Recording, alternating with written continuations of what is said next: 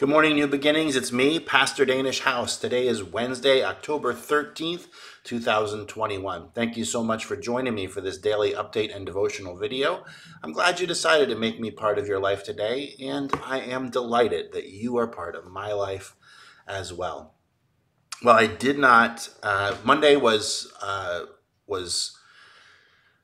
Columbus Day, so the office was closed and I was off, so I did not record a daily devotional video. And yesterday, I was out in the early morning, had to go out and do a bunch of different things to help Judy Parliament with Jerry's funeral. So I was not able to record a video yesterday. So I apologize for that, and thank you for your understanding, but that was an important thing that had to be done in the morning. Today is Wednesday. Now, that means that Monday I missed saying that it was Marcy Kolarik's birthday. Tuesday I missed saying that it was Christy Russell's birthday. Today it's Rich McGill Jr.'s birthday. That's Big Rich. Chelsea Kolarik's birthday, and it's Annie and Lynn Miller's anniversary. Andy and Lynn. So that's a lot of awesome occasions. It's five occasions. Marcy's birthday, Christy's birthday, Rich and Chelsea's birthday, and Andy and Lynn's anniversary. Happy birthday, happy anniversary to all of you. We love you so much. God bless you. We hope that you are blessed you were blessed on your special day, or you are blessed today on your special day, and that you know that you are loved by God and by us, and of course that we are wishing you the best, all the best today. Tonight, Wednesday the 13th, we've got Ladies' Evening Bible Study at 6:45 p.m. That's the Galatians Bible Study here at the church. And at 7 o'clock is our Genesis Bible Study, also here at the church. The Genesis Bible Study is also going to be available after the fact. It was going to be available during the fact on Zoom and after the fact on YouTube. So, those are the things that are happening today. On Sunday, I preached out of Zechariah chapter 8, verses 9 through 19, talking about sowing truth and sowing peace.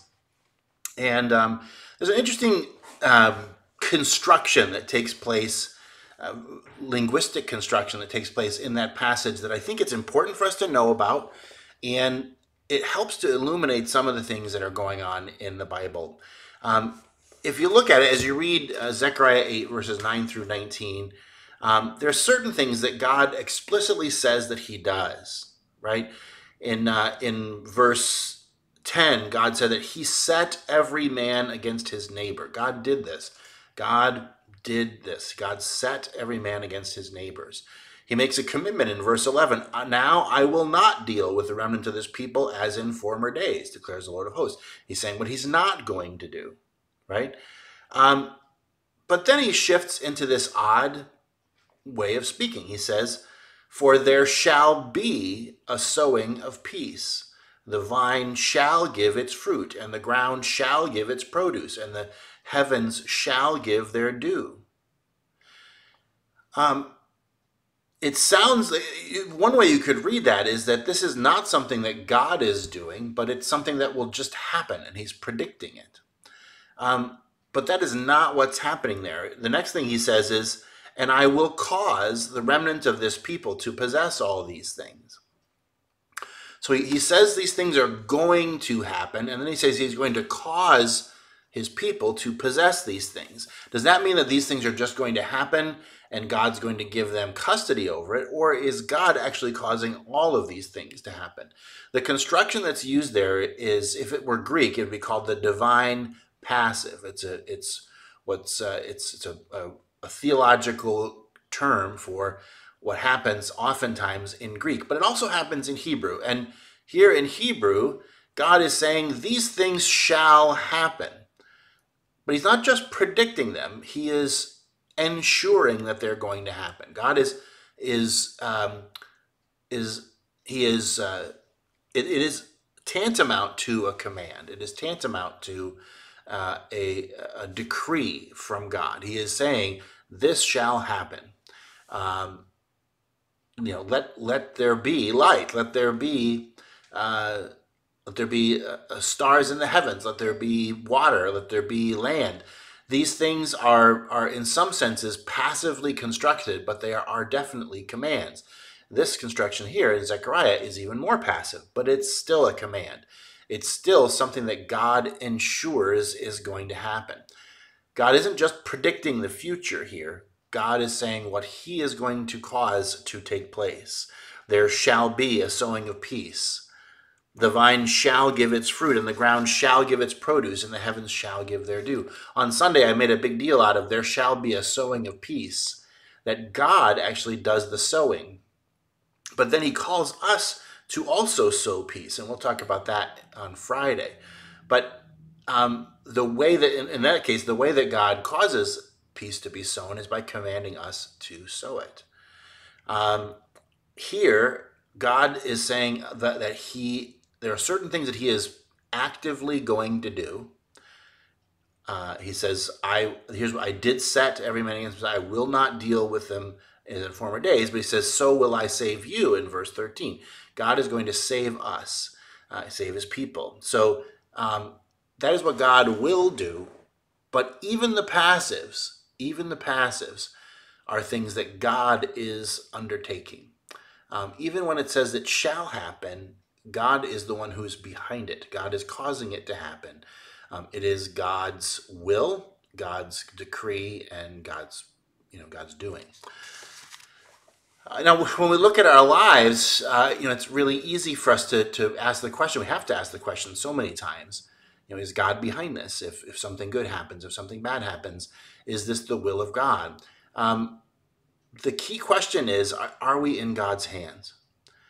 And what the divine passives teach us is that ultimately we are. That nothing happens to us that God does not know about, that God does not permit, that God does not use for our good. It is all in God's hands. Good or ill happens according to God's plan and God's will. And so we are in God's hands. Now, I believe that there is a human component to these things, but the human component doesn't cast God's sovereignty into doubt. God says these things will happen.